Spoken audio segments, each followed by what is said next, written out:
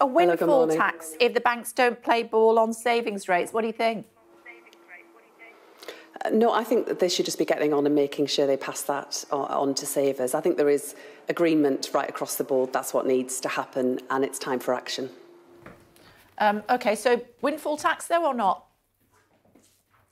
No, we've set out plans around how we would have a windfall tax on the oil and gas companies. We've got no further plans of anything of that description. I do just think it's a case of the banks taking action and making sure they're passing on those interest rates to savers. It's incredibly important. You know, when mortgage rates go up, they're all too keen to pass that on where it comes to the interest rate, but not for savers. And I think that's a fundamental issue that really does need addressing. And I would say there was agreement across Parliament that needs to happen, but the government really need to put them under pressure to do it. So what would you do to make them do it then if you were in power?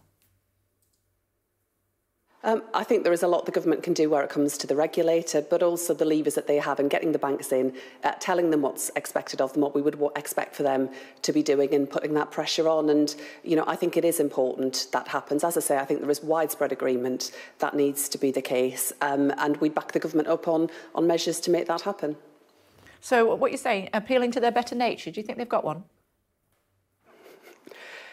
Yeah, I mean, I think the regulator has a role to play as well. But actually, governments of all persuasions have powers in terms of the influence and the levers that they can use and the influence they can exert to make change happen. It's not always just about legislation in Parliament. It's about the wider influence that you can bring to bear on decision making.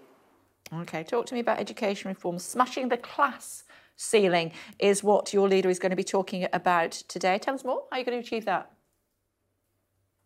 So today here in Kent, Keir Starmer is making a speech about how we transform life chances, how we make sure that your barrier is no background to getting on in life, and that we do break down those barriers, that class ceiling that holds back too many of our children and young people. You know, what we tell our kids is that if you work hard, you'll get on in life, but increasingly that isn't the case. So we're today setting out a long-term plan, Labour's mission on opportunity, to make sure that all of our children and young people get the chance to succeed. So from the early years, making sure we're getting a really strong foundation for our children, high and rising standards in our schools, and then when young people move on beyond school, that they get really great opportunities. I think our country's best days can and do lie ahead of us, but we need a government with really radical change to deliver that, to make it happen, and to break down those barriers that all too often still exist. So give me some examples of how you'd do that. Well, one of the big ways that we know we change lives is through having a really great education system. And part of that is around teaching quality.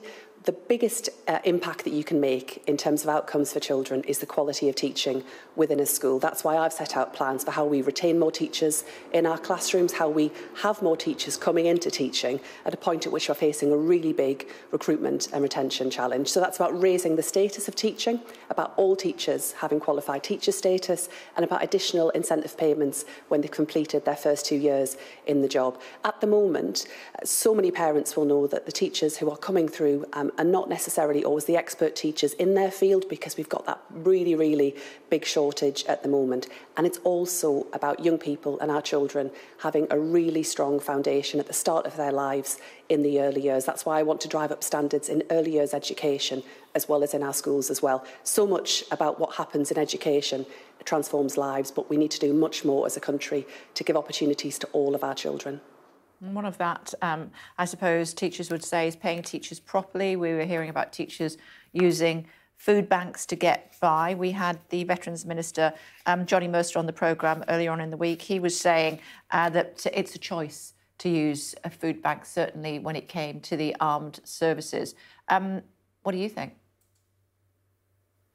I don't think use of a food bank is a choice that anyone wants to make. And I know when I've spoken to people in my community in Sunderland who've been using food banks, they often find it incredibly demeaning. I mean, they shouldn't, because it's through no fault of their own, but they don't want to be reduced to handouts and from charity. I mean, the people that work in our food banks and volunteer are absolutely amazing, and they're doing all they can.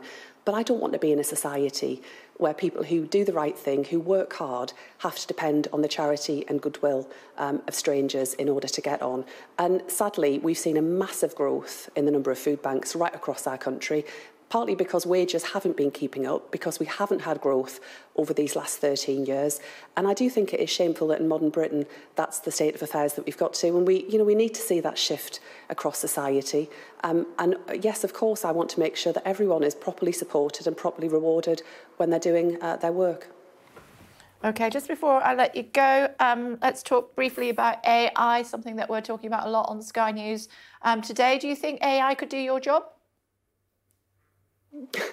I don't know about that. I think AI does have the potential to open up opportunities in the education field more widely. I think there are opportunities there, as well as the potential for risks that we need to mitigate against. But I think things are moving very fast. And certainly when I've spoken to experts in the field who are working in this day to day, they say the pace of change, even for them, is incredibly rapid. And I think there is a role for government in making sure that further development and change is properly regulated, and that we're making sure there aren't unintended consequences from what could be, really transformational in many ways in terms of delivery of public services. Yeah, but you're not here with me this morning. How do I know it's really you? Well, I would say that's part of the challenge, actually, because in the absence of regulation, you can ask me some questions that only I could answer if you really want some proof. But I think that is the challenge around regulation, around making sure that what we are seeing, we can be absolutely confident of its provenance. And there have been examples I know more recently where there have been kind of, deepfake technology used to misrepresent. So it's a challenge for governments across the world. But I do think we need to see, working with our partners internationally, to get kind of clear regulation about how we do use this new technology, which I think has amazing potential, but risks alongside it too. What was the name of your first pet? You wouldn't know the answer, so I can answer that question, but you still wouldn't know it's. Anyway, that's a security question, isn't it, on all of these, websites? So I'm not going to reveal that on. You passed the test. Well done, Bridget. It's good to talk to you. Thanks very much indeed for joining us. Thanks a lot.